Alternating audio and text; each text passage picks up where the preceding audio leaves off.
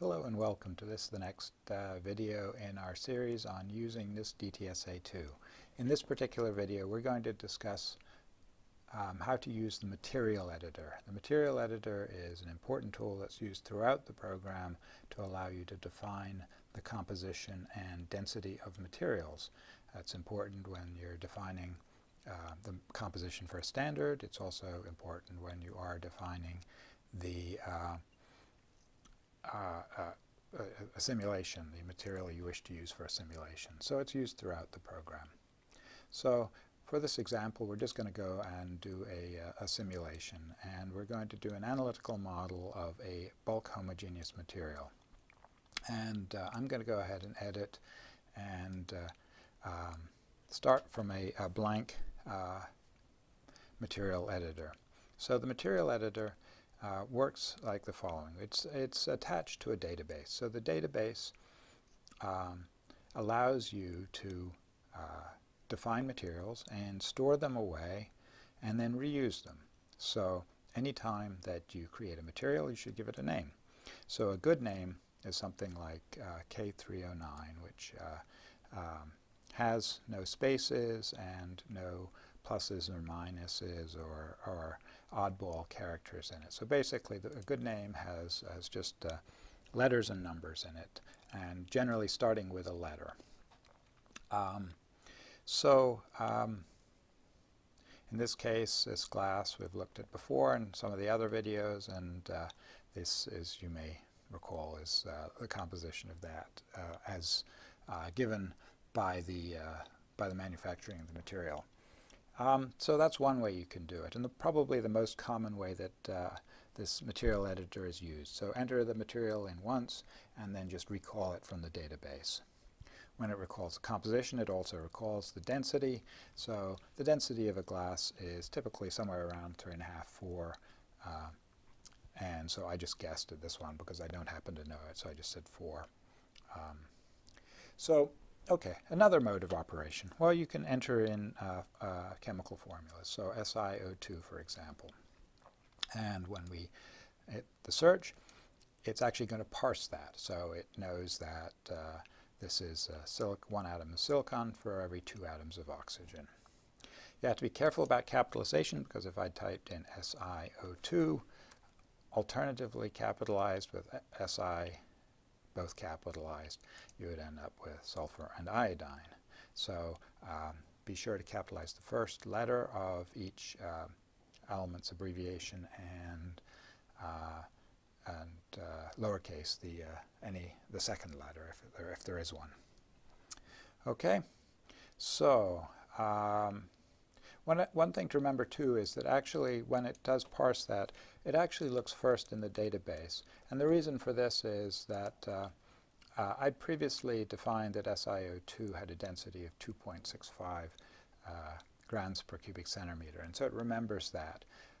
The gotcha on this is that if you misdefine something, define it wrong, then you may think you've typed the formula incorrectly here, but it goes back to the database and gets the wrong one, the one that's stored in the database incorrectly. So you got to be careful to make sure that you don't type in things wrong. It can do more sophisticated formulas too, so calcium apatite, for example, is Ca5PO4 taken 3 times, and then we'll take the fluoro version of that, which is fluoroapatite, and there. So it parses that. So it's 5 atoms of calcium for every 3 atoms of phosphorus, 12 atoms of oxygen, and 1 atom of fluorine. Okay, so that's a more sophisticated way.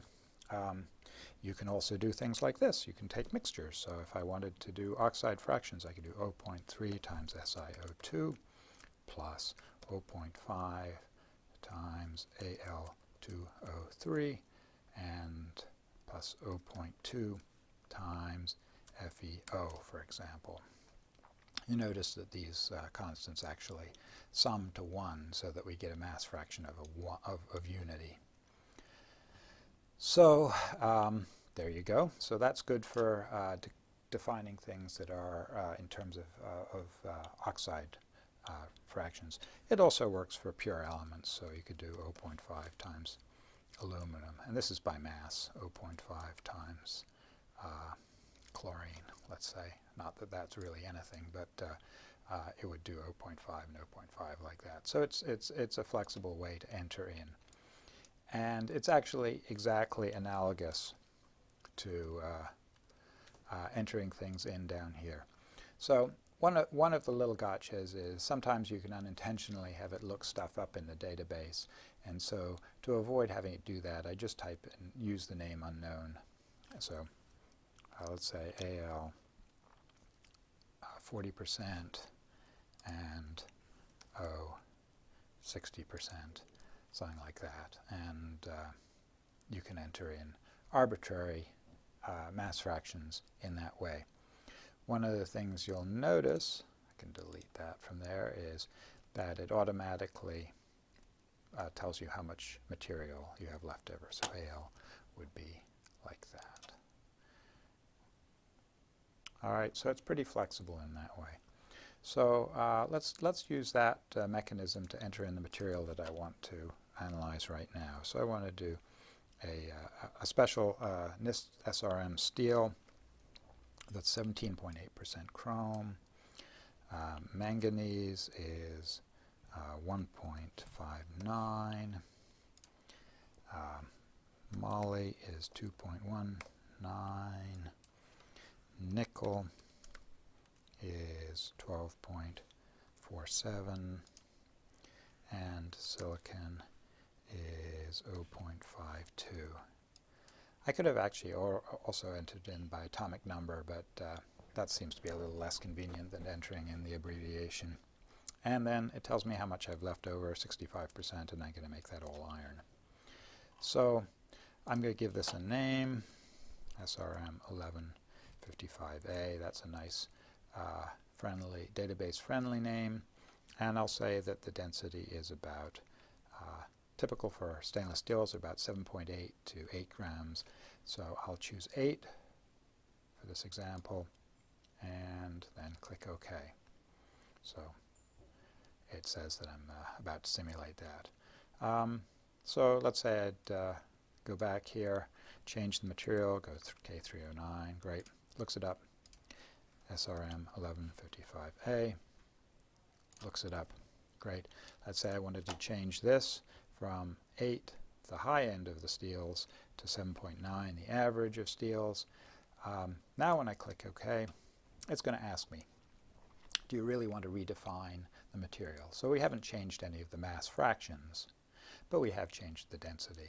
And do I want to update this in the database? Sure, yeah, I do. So I go ahead and do that.